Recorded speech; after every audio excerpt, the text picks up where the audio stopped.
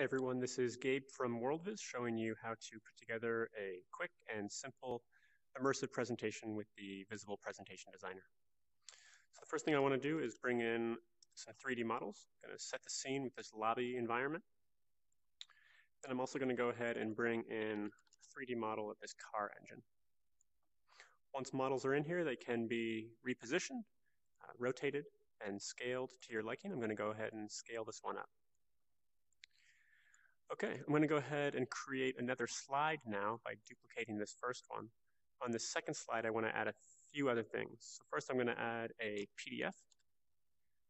You can also add 2D images, spherical photos, spherical videos, sounds, and more. I'm going to go ahead and rotate this PDF a bit and move it back. Okay, now I'm also going to add a 360 video. So I'm just going to go ahead and drag and drop it in. The Presentation Designer is an entirely visual interface. It's all drag and drop. So it's very easy to create these presentations. Now I want to do something fancy, show off something fancy about Presentation Designer. You can also build in different kinds of interactivity. So let's say you only want this video to appear once the user has walked into a certain space. This is very easy to do. First, I'm going to make the object hidden. Then I'm going to bring in a proximity sensor. Okay. This sensor, I'm going to say on the trigger I want to be enter proximity, so when the user walks into it, this could also be a button press. I'm going to say enter proximity.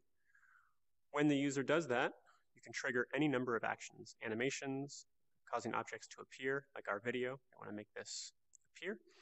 And for kicks, let's also scale up the engine when the user enters this trigger. Okay, once your trigger is set up, you can exit it. I also want to make this object grabbable so that users can interact with it inside of Vizible. So I'm just going to right-click on it and select grabbable. Okay, so there's our simple presentation with some basic interactivity and different kinds of media. Let's see how it looks inside of Vizible. So I'm going to go ahead and make a session. And with that session ID, I'm going to go ahead and run Vizible. All right, here we are in slide one. This is our lobby environment. As you know, I placed that car engine model there. I'm going to go ahead and navigate to the next slide by using the presenter tool, which lets you navigate through the presentation.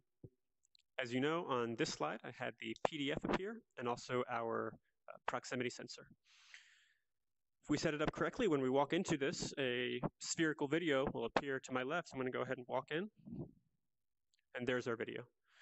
We can go ahead and play this video really fast just by looking at it with our remote tool, expanding it out, pressing play. There we go. Quick reminder, I'm in this presentation alone, but you could have people from all over the world inside this presentation altogether. I've also scaled up the model on that sensor, so that's why the model's bigger now.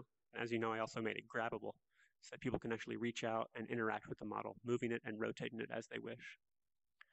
Okay, so there you have it. This was a simple example, but I hope you can see that with Presentation Designer, things like our proximity sensors and the drag and drop interface, it's actually very easy to create compelling VR presentations. Thanks for watching.